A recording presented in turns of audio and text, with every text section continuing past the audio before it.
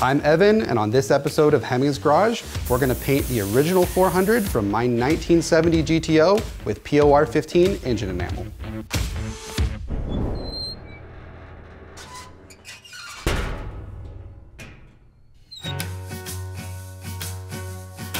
So my dream car was a 1970 GTO, and it's sort of something I thought that I would never have, and I got lucky, found the perfect candidate, traded a car that I had and then almost every part in my garage to bring it home. And it came home in this awesome sort of patinaed, barn find state, and I sort of thought that's how it would live. One of my really good friends, Harold Clay and Harold Hot Rods, actually took the car, painted it, and it's the most beautiful thing that's ever been in my garage. The attention to detail and just the overall quality of the body is unbelievable. It's completely original sheet metal. They were able to fix things that I never thought you could actually fix. I thought we'd be ordering new panels, and they made the original ones look absolutely gorgeous. So the car was so good that I had to do something really cool with the engine. So this is the original Pontiac 400. I'm building a 461 cubic inch stroker. It's gonna have a Ram Air 5 head on it.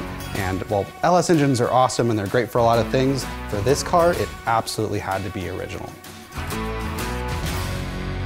For a lot of my engine projects, I've used an aerosol engine paint, and it's quick, it's easy, but it doesn't really have the durability that a lot of more premium products, such as this POR 15 engine enamel, have. So this is actually a brush-on, though it can be sprayed, engine enamel that's got way better chemical resistance, heat resistance. It's just a much more durable paint. So that's what we're gonna be using today, and they actually had it in the original Pontiac blue color, which is perfect for my project. POR 15 actually recommends that we start with their rust preventative coating because this engine is straight from the machine shop. It's bare cast iron, and we want to give our paint the best chance at sticking and looking great. And with that dark cast iron color that the block sort of naturally is, we want to make sure that that doesn't bleed through and then affect the hue of our engine enamel. The first step in getting this engine ready for paint is going to be to degrease it. Now this engine is fresh from the machine shop, but I've been mocking up my scat stroker crank and checking some clearances, and I use assembly lubricant from that. So inevitably I've gotten some greasy fingerprints in the block, and that's going to kind of prevent the paint from adhering. So we want to make sure that we start with the cleanest block possible. And to accomplish that, we're using POR 15's degreaser. That mixes 4 parts to 1 with hot water. So we're going to take a little brush here and just scrub some of the kind of problem spots on this engine and make sure that it's squeaky clean. What I'm gonna do next is going to be to rinse it thoroughly with water. If this engine was complete, I would probably spray it down with a hose and make sure that I got all of the degreaser off.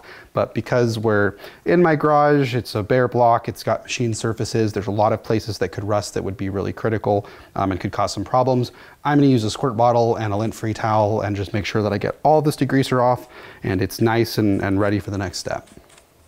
Now that the engine is completely clean, all the loose sort of debris, grease is all gone, thoroughly scrubbed away, and the engine has had a chance to completely dry. This is really important. We're gonna use POR 15 metal prep, and what this is gonna do is sort of etch the surface of the bare cast iron and just make it a little bit more friendly for the enamel to have great adhesion and really last a long time.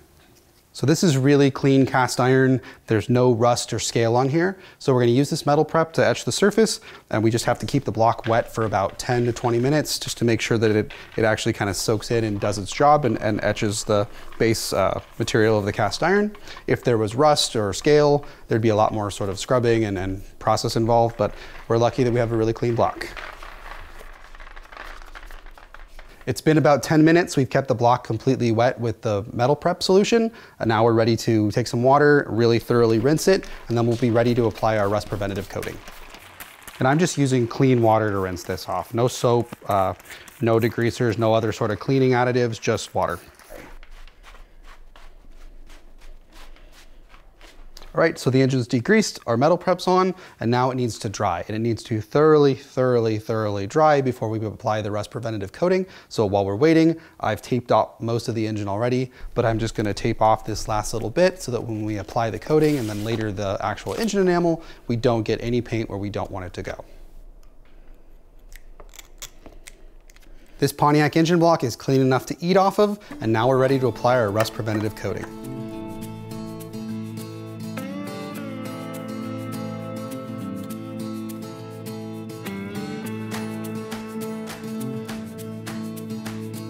Now the block is completely coated in rust preventative coating, and while we originally were going to plan on brushing on this paint, after talking to POR 15, we learned that some of their metallic based coatings actually look a little bit better if we spray them on, so we're going to go ahead and use a spray gun and apply that all over the block. Now a lot of their other engine enamels, such as the solid colors like the Hemi Orange that we used on our A100 project, those brush on and look absolutely great.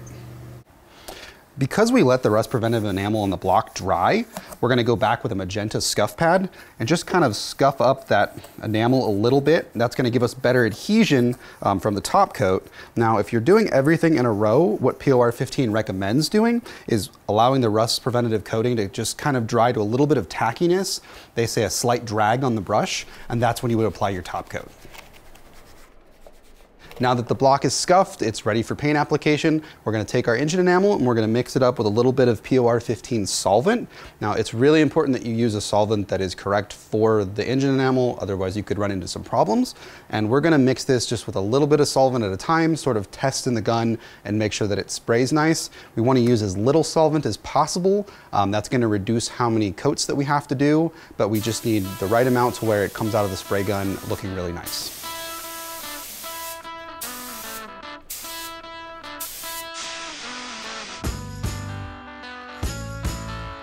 I just finished up laying down a beautiful coat of engine enamel.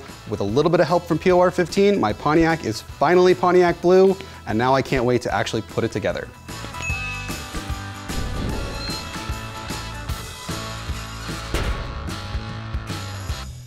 Everybody has their sort of own way of doing this part of the job and applying their masking tape, but for me, I work on a lot of engines, and I've kind of found that whenever there's a nice machined sort of surface, I can just take a smooth piece of metal, kind of rub it right along that machined edge, and break the tape.